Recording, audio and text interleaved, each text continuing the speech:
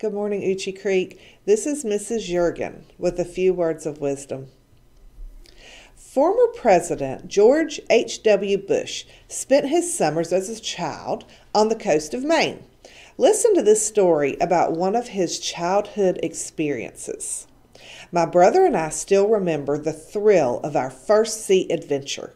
That first time out by ourselves, a storm blew up. It was sudden and we were knocked around a little. We were scared, but we brought the boat home. The family was on the dock and everyone looked worried. But Grandfather said he knew we could do it. That gave me confidence that's lasted my whole life. Confidence means you know you can do anything to which you put your mind. And when you get to the other side of an obstacle, you believe a little more in yourself.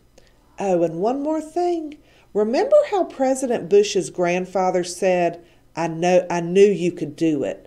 The support of just one person can go a long way. Today, give someone your support. It could last that person a whole lifetime. With something to think about, this is Mrs. Jurgen. Make it a great day or not. The choice is yours. Good morning, Uchi Creek. I'm Chastity. And I'm Taylor. Here are some dates to remember. There is still time to sign up for PTO's craft night for next Thursday night. Kindergarten will be performing that night too. Hope to see you there. $5 including dinner and the crafts. Our Bushathon fun is today. Yesterday's social studies question was, the Bill of Rights was written for several reasons. Which reason is the best from the list below?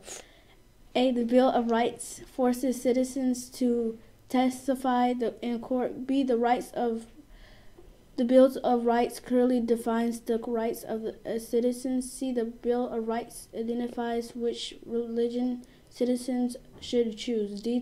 The Bill of Rights allows anyone, regardless of age, the right to carry a gun.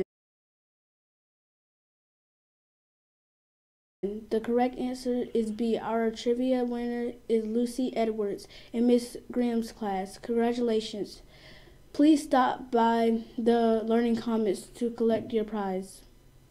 Today's question is, every day your town throws away lots of plastic bottles.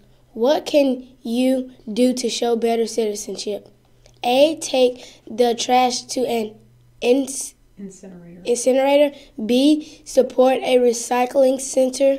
C. Take out the trash to the next town. D. Use a large trash receptacle. Turn your response in the morning show bucket located in the comments. The winner will be announced in tomorrow's show and receive a prize. Please be sure to write your first and last name along with your teacher's name on your answer. Ready for a joke? What green has warts and lives alone? I don't know. Hermit the frog. Have a great day. Stay on track. Woo woo.